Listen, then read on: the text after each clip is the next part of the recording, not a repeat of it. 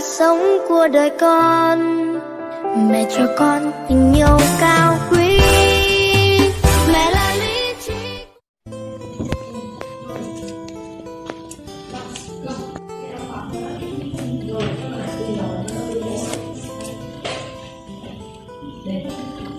Thưa quý thầy cô giáo cùng toàn thể các bạn học sinh thân mến, em tên là Lê Thùy Hoa, học sinh lớp 8A, trường trung học cơ sở Huy Thủy. Chúng ta có nhiều nơi để đi, nhưng chỉ có một nơi để trở về, đó chính là gia đình. Bởi nơi đó có tình yêu thương diệu kỳ, ấm áp, thiêng liêng của mẹ dành cho ta.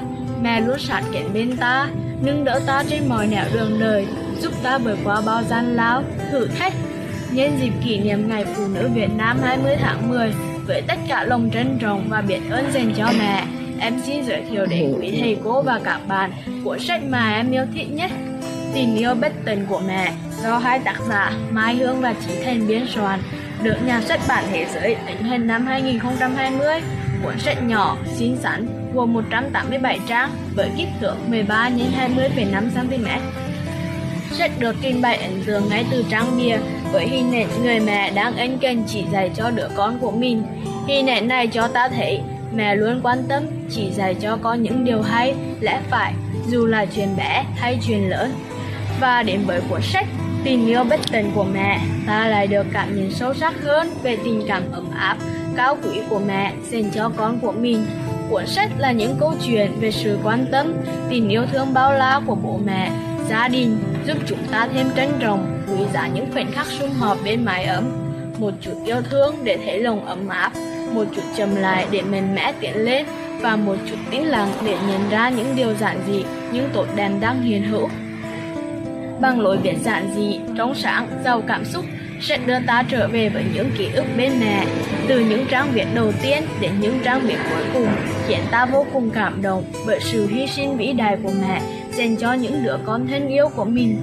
Từ đó, ta có thể soi lại mình để nhận ra những lầm lỗi, thương nhiều hơn về những suy tư, trăn trở của mẹ dành cho ta, đồng thời giúp ta rút ra được bài học nhân sinh sâu sắc để ta sống tốt, sống đẹp, xứng đáng với tình yêu bao la của mẹ. Đọc sách, ta thấy 36 câu chuyện kể về tình mẫu tử vô cùng thiêng liêng và xúc động. Ta bồi hồi với câu chuyện mở đầu, rồi sẽ ổn thôi, kể về một cô sinh viên sau khi ra trường phải bươn trải với cuộc sống thành phố, và khi mệt mỏi nhất, không định hướng được nhất, thì mẹ là người mà cô dựa vào, sẻ chia. Hay câu chuyện niềm quen thuộc khiến ta vô cùng xúc động về tình cảm của một người con dành cho mẹ của mình, vì những gì mẹ đã hy sinh cho anh để anh có được sự thành đạt như ngày hôm nay, nhưng vợ anh lại ghen tị với điều đó. Câu chuyện Điều Con Không Thấy nhẹ nhàng gửi đến cho chúng ta bài học giản dị mà thấm thía bởi tình yêu thương sâu đậm mà chưa một lần nói thành lời mẹ dành tặng cho con.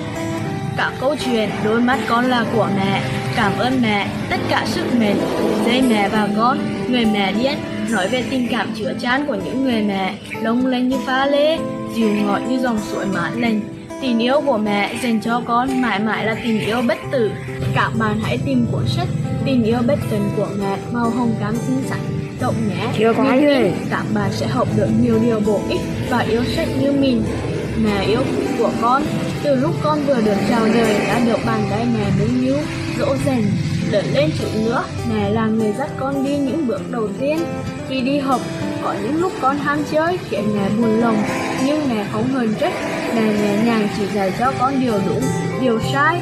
Những lúc con ốm, mẹ thức suốt đêm chăm lo cho con. Mẹ tạo tần sớm hôm, chịu thương, chịu khó, lo cho con từng miếng ăn, giấc ngủ.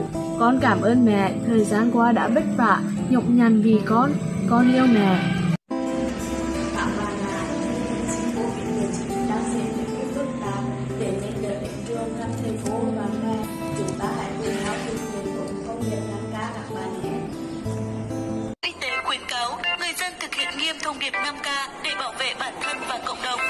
Một chìa khóa đừng đi chơi, hai khẩu trang để trắng rời, tạm xa nhau 2 mét, 4 cái thật khai báo nhà. Quan trọng là nhớ trong lòng, nhớ trên tay xanh mãi lúc thông điệp 5K nhắc